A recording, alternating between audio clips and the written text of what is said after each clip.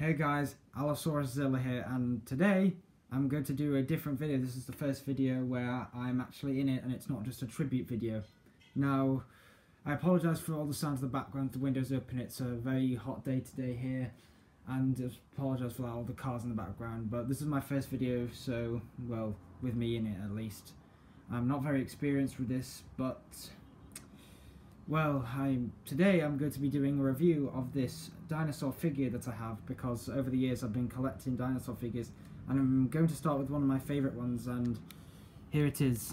It's the Vastatosaurus Rex from 2005's Peter Jackson's King Kong, and I've had this for a while now. I really like it. It's a really good design, even though this isn't really a collectible design, it's more of an actual play design, but it's still really good. Like, you see it, you've got some seams here which could be done a little bit better, but as I've already said, it's more of a play toy. And let me just raise this a bit. There you go, get a better look at him. And he's got very crocodilian like scales. Like, this isn't meant to be accurate, as Peter Jackson said in the film. These creatures are meant to be scary and not accurate. However, it does look pretty damn good, honestly. Like, realism-wise, it's got no feathers. Of course, dinosaurs didn't have crocodilian scales, or most of them didn't. But I've got to say, Peter Jackson did make a very good design with this Vastatosaurus Rex, or V-Rex, whatever you want to call it. You can even just call it a T-Rex if you really wanted to. However, there are a few key differences to the V-Rex and the T-Rex. One is the V-Rex's skull's much shorter, you can't really see it, but it's a different skull shape, and T-Rex most likely didn't have teeth like showing, it probably was covered by lips. And the V-Rex also has 3 fingers, as you can see here, and it's not very good because this is filmed on an iPad, but you can sort of see it's got 3 fingers instead of 2 like the T-Rex had, and its feet are a lot more splayed out and more pointed upwards and wonky. And, well, also it's broken. As you can see, jaw's supposed to close up and down with this thing, but it broke in like 3 days when I first got it, so it's very second hand. It must be second hand at least, or even third hand maybe, or more.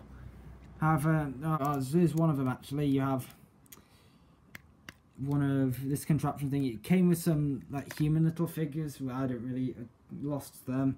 They're not really a big deal. However, it also came with a King Kong figure, because I bought this like a bundle. And I have that somewhere. I have a few of those actually, but it's not my favourite Kong figure that I have. This is the only Vastatosaurus Rex. I would prefer to have 2 of these, like a smaller one. Like, you can buy the smaller ones, and then I can have 2, like do the scene from the film. I mean, there's 3 in that, but 2's good enough. Even I don't think 1's really scary enough. But there's a couple of other cool features. You can pull its tail off. I don't know why you'd want to, maybe unless you want the tail in a shot for animation, or you want Kong to literally, or another dinosaur to literally rip its tail off, but don't know why you'd want to, really. It's pretty pointless. The tail's also got like some, I think there's like either a club or feathers on the end, most likely feathers. And by the way, here's the inside of its mouth. Yeah, you can fit little toys down it. You put my finger right down there.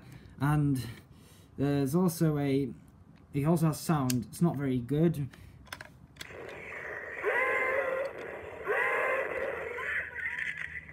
A little chomp sound there. Sounds like the film one, like more squealing rather than roaring.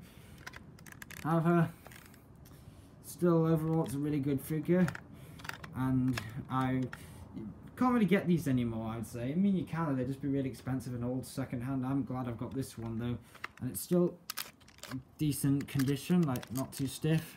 I also don't know which one of the movie this is, if it's the male, the female, or the juvenile. Most likely the male, because the female's back was like more arched forward, if you know what I mean.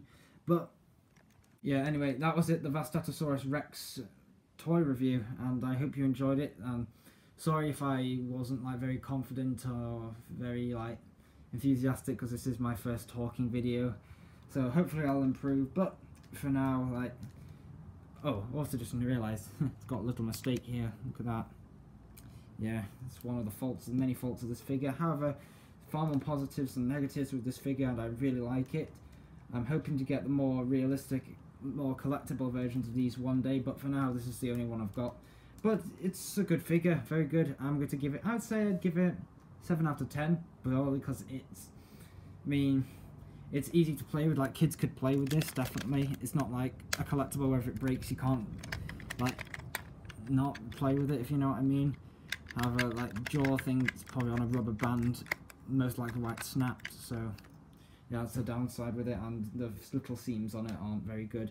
But overall, good figure, and if you can get it and you like collecting these sort of stuff, I'd recommend it. Anyway, peace.